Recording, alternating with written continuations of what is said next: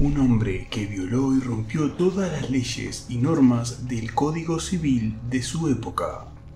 Un hombre el cual jamás le importó en absoluto la vida ajena. En los próximos minutos de este metraje conocerás a un verdadero monstruo que sí existió y que desafortunadamente dejó su huella en la historia, marcada por atrocidades tan irreversibles que la mayoría de las personas prefieren no recordar. En breve conocerás a la mente más enferma, sádica, trastornada y más macabra de la historia de la humanidad. Panzram, un hombre con múltiples tatuajes, con una estatura de 1,82 m y con unos fríos ojos grises. En el año 1920 era polizón en un barco con destino a Angola para trabajar como marinero mercante. Después de llegar a Lobito Bay, contrató a media docena de guías locales para una expedición de caza de cocodrilos. Pero Panzram tenía otra presa en su mente. A medida que su canoa seguía su camino por el río, disparó a cada miembro de su tripulación antes de que alimentara con sus cadáveres a los cocodrilos hambrientos que estaban al acecho. Ese fue solo uno de sus tantos crímenes, incluyendo 21 asesinatos y más de 1000 violaciones de niños y jóvenes, que Panzram admitió haber cometido. A diferencia de los asesinos en serie con encanto y astutos como Ted Bundy o Rodney Alcala, Panzram era brutalmente honesto. Por todas estas cosas, no siento nada, decía en su autobiografía, escrita desde su celda en la cárcel. Odio a toda la condenada raza humana, incluido yo mismo. Según los expertos que lo han estudiado y han encontrado que las raíces de su mal podrían remontarse a su infancia. Nacido en 1891 en una familia pobre agrícola en Minnesota. El padre de Panzram abandonó a su familia cuando tenía unos 8 años de edad. Poco después, Panzram llegó a un reformatorio llamado Red Wing por una serie de robos.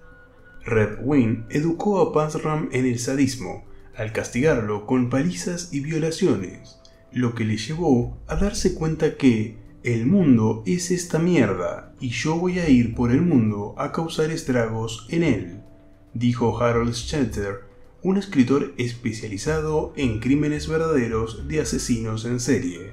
Después de graduarse, pasó años durmiendo en vagones de trenes de carga. Durante un paseo en un vagón de carga, fue violado por transeúntes, dejándolo como un niño triste, enfermo, pero más sabio, escribió Panzram. En 1915 viajó a través del Idaho, California y otros estados a lo largo del río Columbia, quemando, robando en edificios y violando a innumerables hombres y niños de corta edad. Durante la misma época, Panzram fue sentenciado a 7 años en la penitenciaría del estado de Oregón por robo.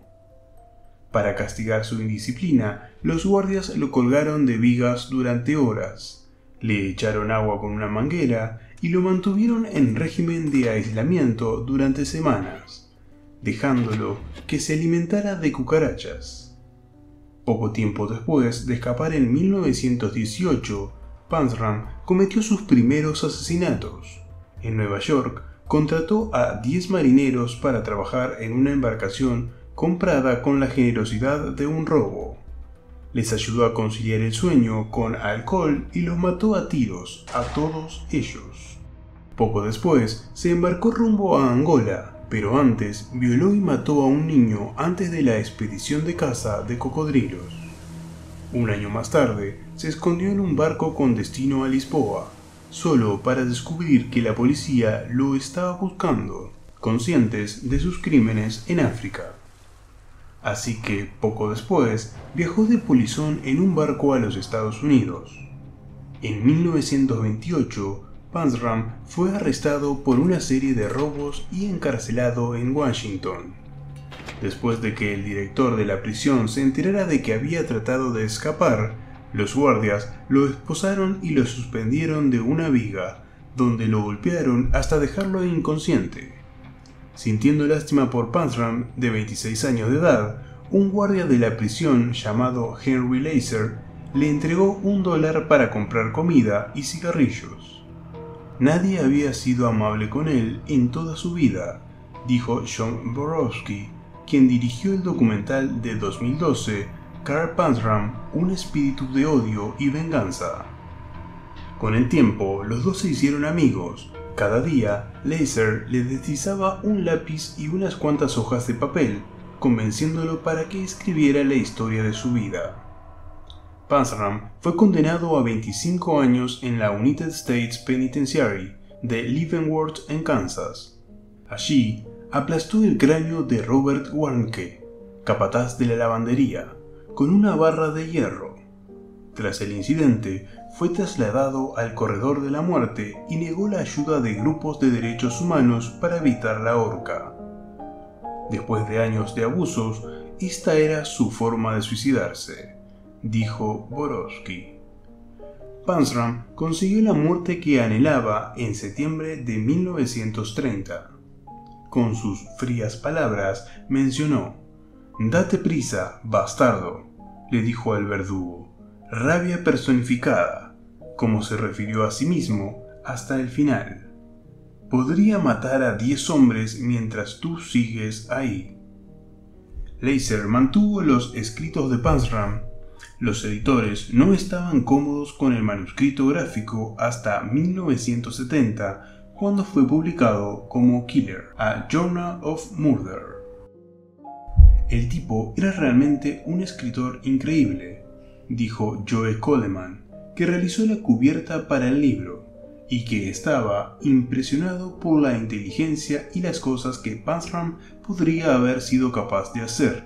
Más allá de ayudar a los criminólogos a entender mejor la mente de asesinos como Panzram, Borowski dijo que la autobiografía sirve como una lección que todavía tiene relevancia en medio de informes recientes de abusos a presos en la isla de Rikers y otras prisiones. Se trata de enseñar a nuestras futuras generaciones a no crear más monstruos como él. Si tenés alguna sugerencia sobre algún caso que quieras que hable en un próximo video, no dudes en dejármelo aquí debajo en los comentarios.